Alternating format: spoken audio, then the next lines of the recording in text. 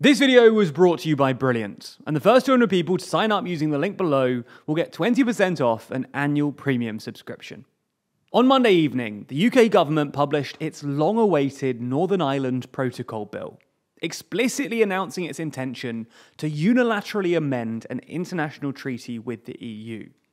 As you'd expect, this hasn't gone down too well on the continent, with the EU starting legal proceedings against the UK for what they see as a violation of international law. Now, while things probably won't come to a head for a few more months, the bill still needs to make it through Parliament after all. If EU-UK relations continue to deteriorate, a trade war between the two certainly isn't impossible. On Tuesday, we made a video explaining the entire proceedings, and we ended that video by posing a question. Who would win that trade war? The UK or the EU? So in this video, we're going to be taking a look at that hypothetical trade war, how it would pan out, and who would win.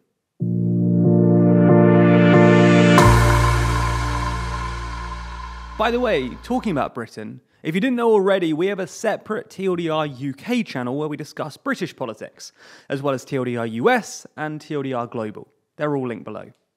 Anyway, before we get to the trade war itself, let's explain how we might get there. As we just mentioned, on Monday the UK government published its much anticipated Northern Ireland Protocol Bill. And if it passes, the bill will basically do two things. Unilaterally amend the Northern Ireland Protocol and give UK ministers further power to amend the protocol in the future.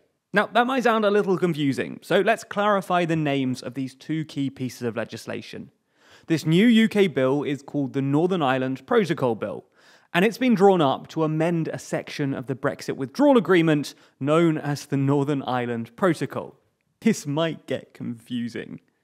Anyway, the bill would unilaterally amend the protocol to reduce customs and regulatory checks, which the EU considers a threat to the integrity of the single market, retake control of Northern Ireland's VAT and subsidy regime, which is limited by EU law under the original protocol, and get rid of the ECJ in dispute settlements. Obviously, all three of these things directly contradict the protocol. And if that wasn't bad enough for the EU, the bill also gives UK ministers sweeping powers to further amend the protocol in the future. According to Section 15 of the bill, a minister can unilaterally amend not just the protocol, but also any related provision of the EU withdrawal agreement for, quote, permitted purposes, where permitted purposes means any of these 9 criteria. As you can see, these permitted purposes are ridiculously vague. They include safeguarding the territorial or constitutional integrity of the United Kingdom, safeguarding not just the Belfast Agreement, but even the functioning of the Belfast Agreement, and safeguarding the environment, whatever that means. In practice, this basically gives UK ministers unlimited scope to unilaterally amend the protocol. And as I've mentioned, and you probably can guess, this hasn't gone down too well with the EU, who've opened up 2 new legal proceedings against the UK and restarting an action it began in March 2021 for another alleged breach of the protocol. Now, all of these legal proceedings aren't directly related to the new bill, because it's yet to even become law yet.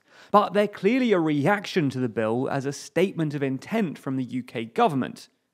The European Commission also published 2 command papers setting out their counter-proposals for reducing customs and phytosanitary checks, but nothing on VAT, state subsidies, or the role of the ECJ. Clearly then, the two sides are pretty far apart on this issue, and negotiations are beginning to look futile, which means that if the bill passes in its current form, the EU will likely resort to some pretty extreme measures. Broadly, we can see 3 options for the EU here. Firstly, they could scrap the entire Brexit agreement via Article 779, although that requires a year's notice. Secondly, they could suspend the deal via Article 521, although that requires a 9-month notice period. But the third, perhaps most extreme option, would be suspending access to EU waters via Article 506, which requires just 7 days' notice. If the EU decided to go for this option, and the UK didn't back down, then we could be looking at a full-on trade war between the two sides. Now, we should be clear here that we're not saying a trade war is definitely going to happen. there could still be a surprise breakthrough in negotiations, or the bill might be watered down by the Lords, or the EU might decide that trade retaliation would risk undermining European unity on Ukraine. It's also possible that in the meantime, Boris Johnson might be replaced by a more moderate leader. Nonetheless, it's true to say that a trade war is now looking more likely than at any time since the Brexit deal was first agreed, and that this is, well, pretty crazy stuff. So, what would actually happen in a trade war? Who would win? Well, to answer that question, there are two aspects worth considering: the economics and the politics. Let's start with the economics, and it's not good news for Britain, because the UK is not in a strong position economically. For one, it's far more dependent on EU goods than the EU is on UK goods.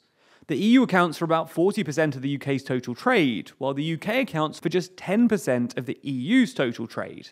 And Britain's already suffering from some of the highest inflation in Europe. Therefore, tariffs and trade restrictions would only push prices higher, causing yet more economic pain. When it comes to the politics, though, this one's a little more complicated. On the one hand, Johnson and his government are in a pretty weak position at the moment, having only narrowly survived a no-confidence vote last week. So, a trade war with the EU might be politically costly, especially given that it will probably involve heavy tariffs on politically valuable exports like farming, fishing, and car manufacturing. And it's reasonable to expect these things, because it's exactly what the EU did during their trade war with the US a few years ago, when they focused their tariffs on politically sensitive exports like Harley-Davidson bikes, Levi's jeans, and Jack Daniel's whiskey to put political pressure on Trump. However, despite the potential political cost, Johnson will probably be hoping that an EU-UK trade war will reinvigorate the Brexit debate, something that he capitalised on so successfully back in 2019. And if Johnson feels like a trade war with the EU will shore up his position politically by appealing to the right wing of the Conservative Party and his Brexit-loving base, he might have the political capital to ride it out and even enthusiasm to pull Britain into a trade war to boost his standing. But there are reasons to be sceptical here. After all, Johnson did claim to have got Brexit done back in 2019, and even the most pro-Brexit wings of the electorate aren't going to be as keen on showing Brussels who's boss if it involves pushing inflation well above 10%. Ultimately though, while the UK might be worst affected by a trade war, it would be costly for both sides and create yet another rift in EU-UK relations. At a time of rising inflation and a war on the continent, this really isn't what Europe needs, which is why both sides should be doing everything they can to avoid it. On the EU side, this might involve showing more flexibility when it comes to checks, and on the UK side, that will probably involve, well, not routinely breaking international law. When it comes to a trade war though, we better have a good grasp on maths and science.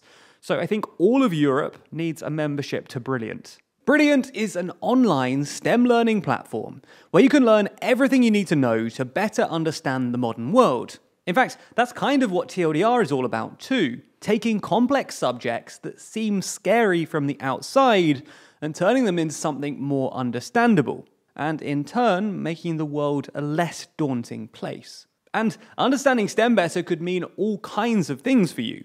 It could help you thrive at work, improve your grades at school, or even just help you learn something exciting and new. No matter what your reason is, taking some time to learn with Brilliant is a whole lot more fun than the boring computer science lectures that I had to take at university.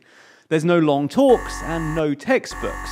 It's all about interactive experiences that are being put together by experts in their field to help you learn by doing. So if you want to take your next step with STEM and support the channel at the same time, then you can sign up to Brilliant at brilliant.org/TLDREU. And the first 200 people to do so will get 20% off an annual premium subscription. Thanks for supporting the channel.